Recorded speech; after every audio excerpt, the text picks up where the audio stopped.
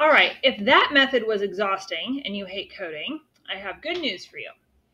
Install a free app called Jamovi. This is a light statistics app. You can also get cloud access if you're working from a Chromebook. Open what file you're using, and this was my modified group 2 study responses. So here's a much easier way to recode your data. So what you're going to do is, there's two ways to do this in Jamovi. There's the real way and then there's the cheater way, but I think the cheater way is easier. So we're going to start with this variable, which was on a weeknight, about how many nights do you use technology before bed? Okay, so we're going to double click on this and it's going to bring up this screen. And let's just relabel this because it automatically imports the way the question was worded in Google Forms, which is really big for this. So let's just change this to screen time, bedtime, right? This is a nominal variable. That terminology should be familiar by now. And it knows that we have text entry. But what we're going to do is, here are the levels that it's telling us are available with this variable. Here's all the answers we could possibly get for this level. So let's figure out what we want our coding to be. We want rarely to be 1. And it's going to tell you that that had been rarely. Now it's 1. Rarely is still the label for 1. We want a couple nights a week to be 2. We want most nights to be 3. And we want every night to be 4. Now you'll see this has changed our text to numbers, right? But we're not fooling the system. We can't just go in now and tell it, oh no, this was a number all along, or it disappears. It knows it was a text.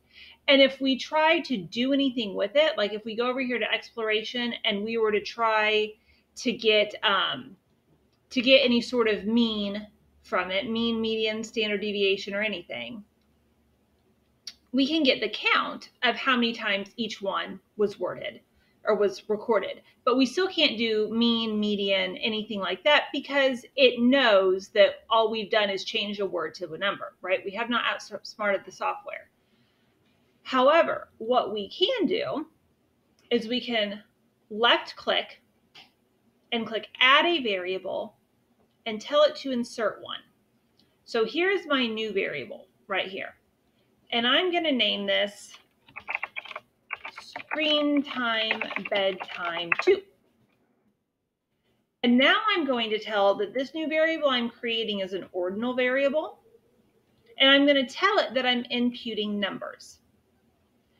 And what I'm going to do is I'm just going to come over here and select all of my answers from this one. I'm going to do a Control C for copy. That's Control C. I'm going to click the first one, and I'm going to click Control V for paste. So now what it did was it transferred over the numbers.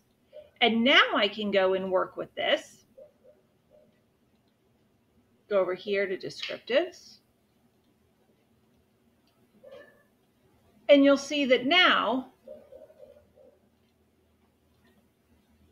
it's actually going to give me a mean, a median, a standard deviation, and along with the percentage of which one. Now, obviously, this is not good statistics, right? Because all we're doing is coding. But if for items that are more of a Likert scale, so the strongly agree to strongly disagree, this is going to be able to give you some good information with what was your average score on there. So on a scale of 1 to 5, strongly disagree to strongly agree, you're going to be able to work with these as numbers, which if you're trying to do some basic correlational research, which we are going to be trying to do for the purposes of our analyses, that'll be really helpful.